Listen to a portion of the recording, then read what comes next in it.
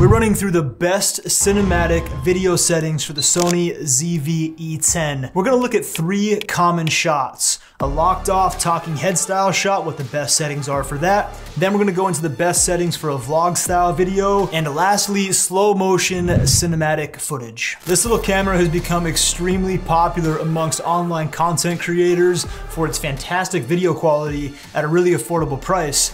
But like anything, to get the most out of it, we gotta get our settings just right. I'm gonna show you exactly what has worked best for me. And while we're going through this, I'd encourage you to have your ZV E10 with you so you can follow along and save this video, because what's gonna happen, you're gonna go out there, start shooting, might forget a few things, might wanna come back and make sure that you got everything lined up just right. We're breaking this video down into 4 very easy to follow sections. The first one is gonna be the global settings. Number 2 is going to be the locked off talking head style shot. The third one will be the vlog style shot. And lastly, number 4 is going to be that slow motion cinematic footage. For the global settings, I'm gonna show you everything I change in the menu system for this camera. If I don't talk about it or don't change it, that's because I leave it as default in terms of how it came out of the box. And these settings that I show you right now, these are gonna be ones that I have set regardless of what style of shot that I'm doing. And then when we get into each of those styles of shot, all 3 of those, locked off, talking head, vlog style, and cinematic B-roll, I'll talk specifically about what settings I change for those. All right, as we go through this, these things up top, I'm gonna refer to these as tabs. And then down here, these are gonna be different pages. So example here would be tab 1, page 4, tab 1, page 3, tab 2, page 1, tab 2, page 2, just some terminology there. First things first, you wanna make sure your camera's in video mode. You can toggle up top using this button and you'll cycle from photo to video to S&Q. For now, make sure we're in video. Tab 1, page 4, make sure that our focus mode is in continuous autofocus. The autofocus in this camera is extremely reliable, but if you want to toggle between manual and auto, this is where you do it. Focus area, we want this as wide for now. This is something that will change quite frequently for different style of shots. Just leave it as wide for now. Focus area limit. I actually uncheck a few of these, but I'll show you what's going on here. So when I choose different focus modes in my camera, it's gonna show me every single one that I had selected there. I don't use all of those, so what I'll typically do, just to save some time when I'm cycling through that, I get rid of center and then all 3 of these spots, and I just leave on wide, zone, and then this expand flexible spot. And my touch tracking, I have that correlated to the same ones that I have available. Hit OK to save that. So that way when I go through and I'm actually looking at my types of focus, it's just gonna cycle through the ones that I had there, which just saves me time because I don't use the other ones. Let's go through what each of these style of focuses do. Wide, the camera's gonna use the entire frame to find what it wants to focus on. We can set it to prioritize eyes and faces. I'll show you how to turn that on in just a second, but in short, it uses the entire frame. And if I go to zone, I can choose the area of the frame that the camera's gonna use to get focus. So maybe I only want it to grab focus directly where that box is outlined. I only want it to use focus in those sections. And then lastly, if I go to that expand flexible spot, I can tell the camera where I want it to focus. And it's gonna choose that inside box, and then it's gonna expand just slightly outside of it, just in case we have a subject that's barely outside of where we set our focus point. Still on tab 1, page 4, face eye autofocus settings. So here we can tell the camera by turning this on that we want it to prioritize faces or eyes when they're in frame. I keep mine set to human. I don't care which side it selects in terms of the eye. And then we want it to show the face and eye frame display, which is this box that you see around an eye or a face. And then if you want your animal eye, you can keep that on there as well. Tab 1, page 6, exposure comp. We're gonna be changing this when we show our vlog style shot, but in the menu, this is where you find it. This is our ISO setting. Oh, you'll use this all the time. And this is how you can brighten or darken your image. Increasing the ISO will brighten the image. It's a good rule of thumb to try to keep it as low as possible, but you will have to bring it up pretty often. I found with this camera that if you get much over 3200 on the ISO, you're starting to flirt with an unusable image.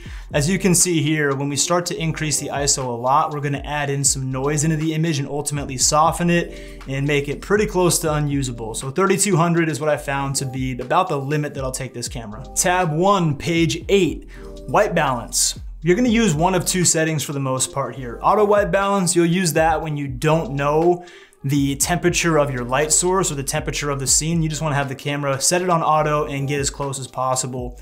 Or you'll use this one down here, which is the C temp filter. You'll use this to adjust your white balance if you know your key light, for example. So I know that most key lights are gonna be 5600, so I'll match my white balance to be 5600 to match my key light. Priority set and auto white balance. These three options are gonna slightly adjust the colors that the camera is gonna be producing. I've found for Sony cameras, I like the way auto white balance white looks the best, but you can play with that and see what works for you. Picture profile. There is no shortage of discussion on the internet about what Sony picture profile is best. And there's a lot of cool options here, but what I can tell you is that leaving picture profile off, especially when you're first starting out, and getting really good, and not worrying about picture profiles, getting really good at white balance, focus, exposure, frame rates. These are things that are gonna make your image look really crisp and really good. And then once you get and you master that, then you can start to add in different picture profiles and start to stylize your image a little bit more. But when you're starting out, just leave this off. Tab 1, page 9, soft skin effect. I keep this off. I think it looks a little bit too fake, but if you wanna try it, I would say if anything, use low. When you start to get to high or mid, I think it just makes that effect a little bit worse. So if anything, low, but you can test that out. I typically leave it off. Tab 1, page 11, product showcase. This is a really cool feature that this camera does. I'd encourage you to have that on. When you hold a product up in front of your face, it'll prioritize focus on that product. And when you get it out of frame, it'll prioritize back to the face. It's pretty cool. The problem if you don't have this on and you're trying to show a product is it will usually lock onto your face and you'll hold the product up and it'll be blurry in front. So this is a cool setting to leave on. Tab 2, page 1, shoot mode. I'm in manual. I'd encourage you to do the same. When you're in manual, you have complete control over your shutter speed or your aperture as well as your ISO. Another option here is gonna be the intelligent auto. In intelligent auto, the camera's making all of the exposure decisions for you. You don't have control over things like shutter speed and ISO and aperture. One thing you can do when you're in this mode though, the C1 button up top, when you tap that, it will actually defocus the background and make that blurry background for you. All it's really doing there is bringing the aperture up as possible or the lowest number possible, which will give you the most capability to defocus or make blur in the background. It's doing the same thing. But that's a pretty cool feature that it does. And intelligent auto when you're first starting out can be a good option to get a good looking image. But I gotta tell you this, think of intelligent auto like training wheels. At some point, they're good to learn, but at some point you gotta rip them off, you gotta take a few falls and learn from that pain of how to get the most out of this camera and quote unquote go faster, back on the training wheels analogy. Yes, initially, in the very beginning, intelligent auto is gonna give you a better looking image quality out of this camera.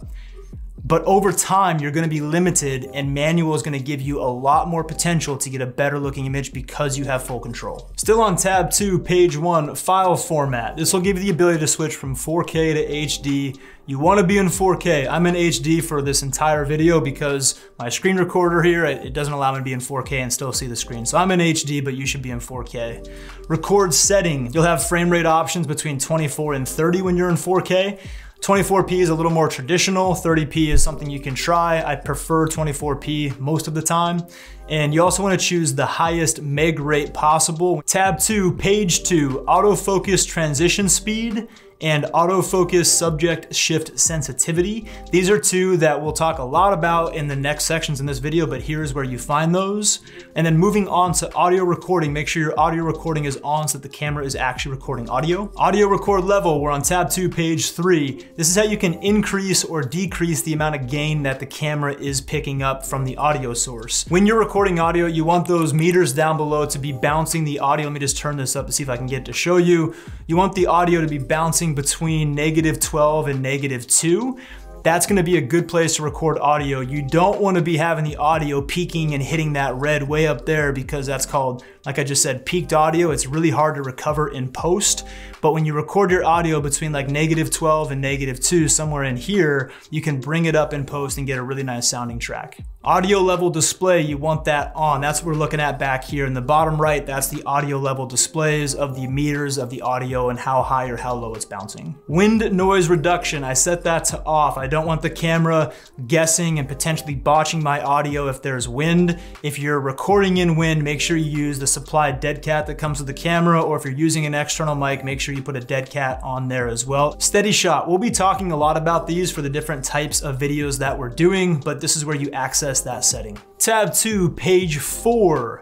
Emphasis display during record, set that to on. That's what's gonna give you these red tally lights around the frame to show you that you're recording. And then record lamp, set that to on. That's the red light in front of the camera. Both of those things being important to ensure the fact that you know you're recording because there's red everywhere, you can't miss it. No, you're not seeing things. I forgot a shot. It happens. These are really complicated. Tab 2, page 7, zebra display. I'll spend a lot of time talking about this. Zebra display, we can toggle our zebras on or off. And on the back of the screen, when they're on, when the camera hits a certain exposure, they'll start to appear. So make sure those are set to on. And then zebra level can be adjusted as well. Much more on that later. I do have a lot of these custom maps, but I wanted to show you where they lived in the menu. Tab 2, page 8, custom keys for video. You can actually, in the highlight, when I'm cycling through, you can see that orange highlight on the camera there. That is suggesting which button these are attached to on the camera. You can completely customize these how they come out of the box. And when you customize these, you can be a lot more efficient. Essentially, when you're shooting, these are the ones that you visit very frequently and settings that you change a lot. Here's how I have mine set. Button 1, I set that to ISO. Again, we change that frequently. Number 2, my zebra display select. And real quick, how you map these, you just click it, find the menu item you want to do, and then you're just going to set it just like that by clicking the center button on the camera. So number 1, I have to ISO. Number 2, I have zebra display select. We'll talk a lot about all my settings in these future kind of sections we're going to be going through, but this is how I have mine set so that you're aware of that. Push left on my dial brings up my zebra levels. Pushing right brings up my white balance, and pushing down brings up my picture profile. Up on top here, product showcase set. I like to be able to toggle that on and off very quickly, so that's how I have that set. And then I leave this one, the red button up top, set to movie settings. Function menu settings. Similarly, these down here, we're talking about video today. If certain settings didn't make the cut for being my custom keys, then they fall into the function menu. Ones that I still visit quite frequently, and there's a little bit of redundancy here. I have a couple of duplicates here for my custom keys, but ones that didn't make the custom keys that I still use a lot, I want to have access to them quickly simply by tapping the function menu on the back of the camera. It'll bring these up. My first one, I have my audio record level. I then have my 2 autofocus transition speeds. Similar to the custom keys, to change these, just select the box you want, find the menu item you want to map it to, and click the center key and it will map it there.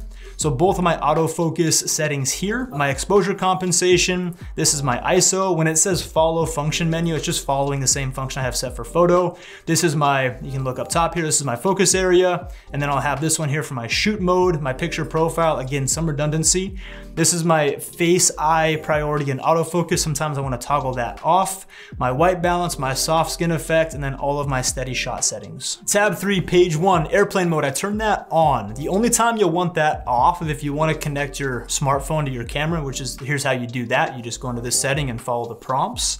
But I keep airplane mode on because I want to try to save as much battery as possible with this camera. It doesn't have the best battery life. It's not terrible, but it's not great. So the more that I can do to maximize the battery, I'm gonna do. So my airplane mode is on. It kills the Wi-Fi and the Bluetooth. If you need your Bluetooth on to connect the smartphone, you just turn airplane mode off, and that's how you do that. Tab 5, page 1, power setting option. Power save start time. This is how long it takes for the camera to go to sleep after it's not being used. I set this to off, but if you prefer your camera to turn off because you're bad at turning it off, then you can change one of those that you see fit.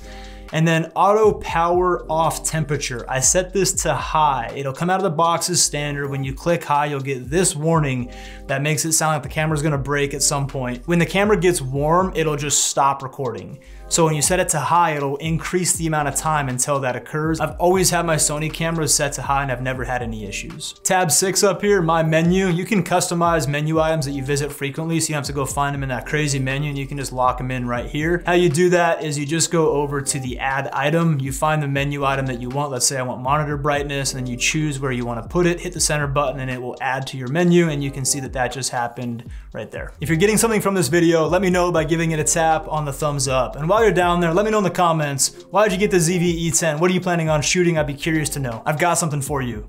We're about to go through some fairly intricate settings for each of these style of shots. So I put together a checklist that you can go through when you're about to shoot so that you are automatic in getting these settings just right. It's a link down below. It's completely free. Add your email and that checklist is all yours. As we go through these different style of shots, I'm gonna access some of these settings via my function menu and custom keys, but they're the same settings that we've already reviewed in the menu. So if you prefer to find them that way, that's totally fine. Locked off talking head. This locked off term just means that the camera is locked off on a tripod, and talking head means it's a static shot just like this. It's a common shot for YouTube or interviews, and it's one that you can make look really good with this camera, but yes, you gotta get the settings just right, so let's look at that. First thing we wanna do for file format, make sure that is in 4K. Again, I'll be in HD only for today. And then record setting, we want 24p at the highest meg rate possible. In 4K, that should be 24p at 100 megs. Focus area, I have that in zone for this style of shot, and I'll typically put that zone wherever the subject is. If it's a center shot, the zone will be directly in the center.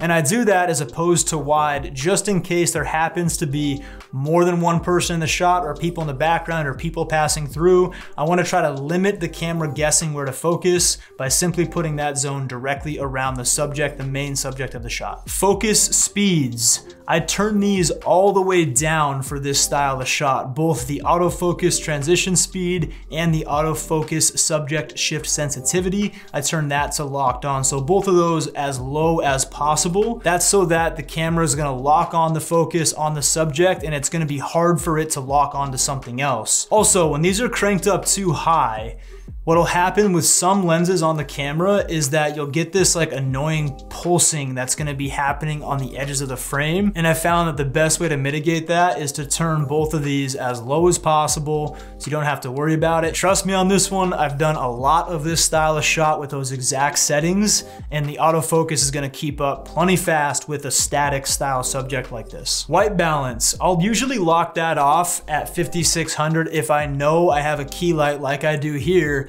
That's a 5600 Kelvin key light. If I happen to not know the scene's temperature setting, I will put this in auto and let the camera do the work. The downside to auto is that the colors might shift a little bit throughout the scene. It won't be anything rapid, but that is the downside. So the best thing, if you can lock it off and you know the light source is Kelvin setting, that's the best way to do it. But auto, generally speaking, works just fine. Stabilization or steady shot. For a locked off style of shot, we don't need the camera to have any stabilization, so I'll set this to standard, but 9 times out of 10, I just set it to off. For exposure, I use a method called zebras. I have a very detailed video on my channel about exactly how to expose using zebras. I found it to be the most consistent way to get good exposure. But in the camera, I access my zebra levels. I have that custom map to left on my dial as we reviewed earlier. I set my zebra levels, and then I have this toggle switch, the center button. Again, we looked at that in the custom menu section, to make sure my zebra display is set to on so that I can actually see the zebras. Let's say that this gray external drive is something I want to expose, and let's just say it's a skin tone. So what I would do is I would set my zebra level to 70, make sure my zebra display is turned on. For this shot, I'm in 24p, so I want to lock off my shutter at double my frame rate. That's a good rule of thumb for video. So 1/50 is as close as this camera can get to double the frame rate being 24p. So 1/50. After I do that, I'm going to get my aperture to my desirable number, typically as low as possible, not always. And then what I'll do is I'm just gonna change my ISO by bringing it up until zebras start to appear on that gray SSD card. Once they start to appear, I'll pull back one stop. That is going to be my exposure for the shot. And when you get it right, you're left with something that looks like this. Shot on the ZV E10, which I think does an outstanding job for this style of shot. And this is shot with a kit lens. For our vlog settings, you're gonna see a lot of similarities to what we just ran through with the locked off talking head style of shot, but there are a few small changes that make a pretty big difference, so let's take a look at that. First thing, file format, same thing, we want that to be in 4K. Record setting, same, 24 at the highest meg rate, unless you prefer 30, you can do that. Focus area, I also use zone here. Typically when I'm vlogging, it'd be right in the center of the frame for the same reasons as before. We don't want the camera to use other aspects of the frame to try to get focus, especially if there are people in the background, which when you're vlogging, the odds of that are very high, so set it right in the middle. Focus speeds, I keep these as low as possible, just like before, for all of the same reasons. Stabilization, this will be different than what we just talked about earlier. The problem when you go to active, the good thing is that the stabilization, the shot will be a lot smoother, and when you're vlogging, that can be important. The problem is that it's also gonna crop in pretty heavily.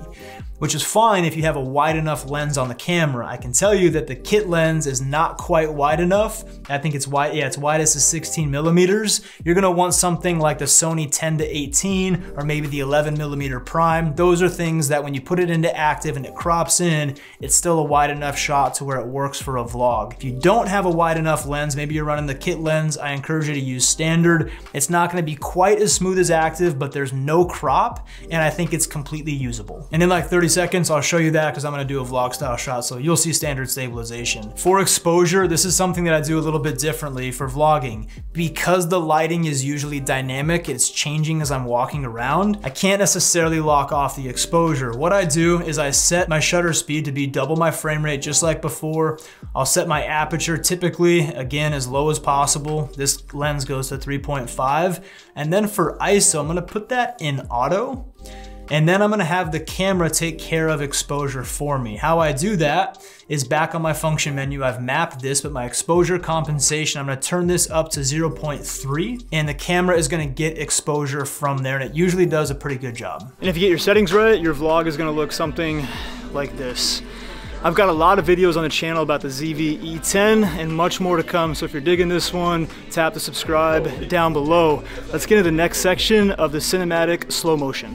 This camera performs really well for slow motion cinematic style shots, but just like before, we gotta get the settings tuned up to make sure that we get the best image possible, so let's look at that. The first thing, we're gonna use the button up top here to cycle from video over to S&Q. And once we're in S&Q, over here on tab 2, page 1, my S&Q settings, to get good slow motion, you have a few options here. The first thing, your record setting. If you're filming the majority of your footage in 30, then you wanna change this to 30. I have mine in 24. And then for frame rate, you have two slow motion settings. 120 is gonna be the slowest slow motion. I typically shoot most of my slow motion in 60. I think it works just fine. The problem with 120 in this camera, it's really nice and it works. The problem with 120 in this camera, I'm in 120 right now. If I go to stabilization, I don't have active. And typically when I'm shooting slow motion, not always, I'm doing handheld. So having active stabilization can make for a smoother shot. So when I'm in my S&Q settings, I change my frame rate to 60p. And once I'm in 60p, back here for my stabilization, I set that to active. Yes, it crops in, but I can work with that just fine. For my focus area for slow motion, I set this to wide, and I'll usually use touch tracking and touch the subject on the back of the screen to use the entire frame to track. Usually slow motion stuff, we're using a lot of the frame and it's usually a fast moving subject. On that fast moving subject topic, I crank my transition speed for autofocus as well as my autofocus subject shift sensitivity. That's really hard to say 5 times fast. I crank that as well. Typically it's fast moving subjects for slow motion, so we want the autofocus to be able to be really fast to keep up with that. And because it's slow motion, you're not gonna have that pulsing effect that could happen if those are cranked up in a vlog or a locked off talking head shot. White balance, same as before. If I know my key light settings, I'll have that locked off at like 5600 or whatever else the Kelvin setting is for that key light or light source. But most times in slow motion, I'm in auto white balance. They're usually shorter clips and the lighting isn't gonna change and the temperatures aren't gonna change that much in like a 3 to 5 second clips. I'm usually in auto. And for exposure, I use zebras here as well. Same method as previously, except for the only difference here is because I'm shooting in 60p, and if you're in 120p, you'll bring this to 250, but I'm in 60p, so I bring my shutter up to 1/125, so lock that in to be double the frame rate, and it says 24 up top. One thing I just noticed in S&Q as well, when I was talking about the shutter speed being at 1/125, if you look on the below and to the left of our frame rate up top, it shows that we're shooting in 60 FPS. We want to double our frame rate with that 1/125. One thing that can be kind of annoying with all these settings is having to change everything around all the time. The good news for you is there's actually a way to completely mitigate that and save a tremendous amount of time. The even better news, I just finished a video about it that you can check out here. It saves a ton of time for jumping between all of these settings and nobody is talking about it. Anyways, that's gonna do it for me. Take care. See ya.